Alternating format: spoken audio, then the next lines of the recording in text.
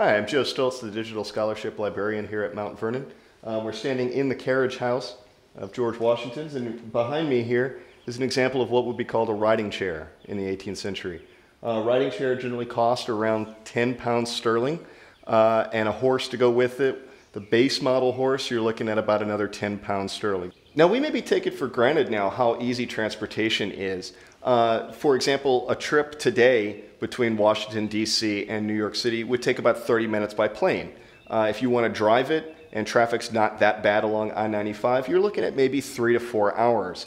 In Washington's time, if you had to walk that distance, you were looking at up to a 3-week journey, because you could only go, in a best case scenario, about 20 miles per day if you're on foot. Now, if you're on horseback, you can maybe push that to 30 or so.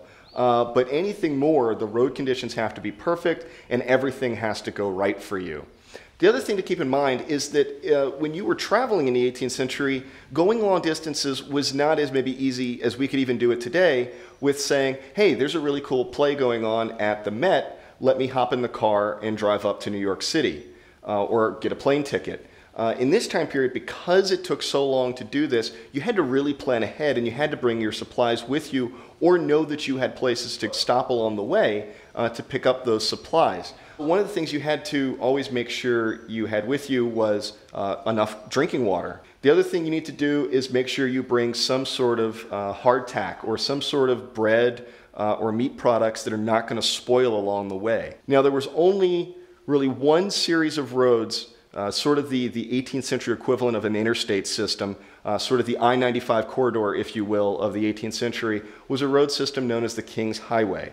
It went 1,300 miles from Charleston, South Carolina, all the way up to Boston, Massachusetts. That sort of road probably, if the weather was good year-round, you could use and could probably keep up that 3-mile-an-hour on-foot sustained speed. But once you get off sort of the interstate, if you will, now you're sort of taking luck into your own hands about whether the road's going to be washed out, whether a tree's going to have fallen over it. And those are the things that really add up time, because you can look at this carriage, this is not something you want to take off-roading.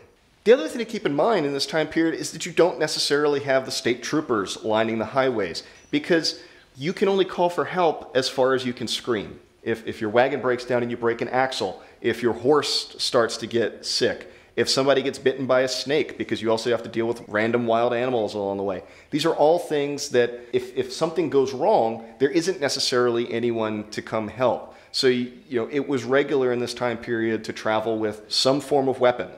It was generally encouraged for people to travel in groups. Now if you want to go out, say, towards western Virginia or the backcountry of Pennsylvania, now you have to worry about bears and mountain lions and all sorts of other things that might sneak up on you or spook your horse. So travel in the 18th century was very much like the old cliche of, the journey is half the adventure. Because even if you were going someplace really cool, that time that it took you to get there adds up, and who knows what mischief you could find along the way.